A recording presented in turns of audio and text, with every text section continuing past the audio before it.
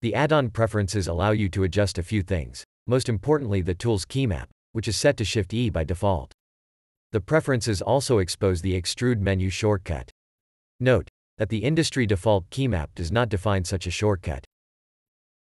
So, PUNCHit can create it for you, as it can be convenient.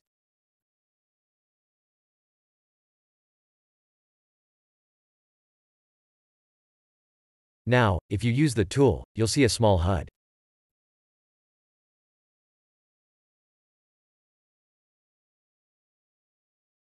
And you can adjust the size of the displayed text to your liking.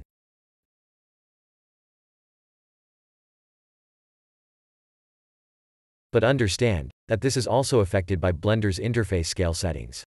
So both will work in tandem.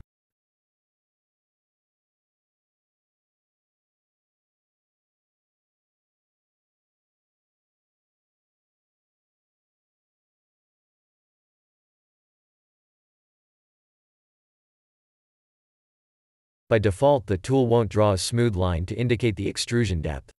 That's because in Blender 3 the previous way to do this has been depreciated.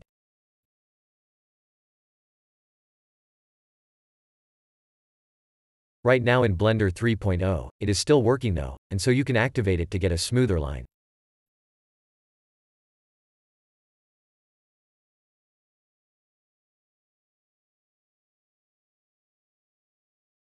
If you require product support, use this button in the add-on preferences, or the one in the 3D view sidebar.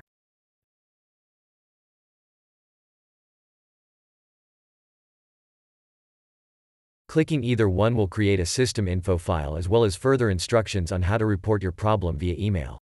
Your file browser should open automatically. Send me the system info via email, and before you're due, read the HTML file please.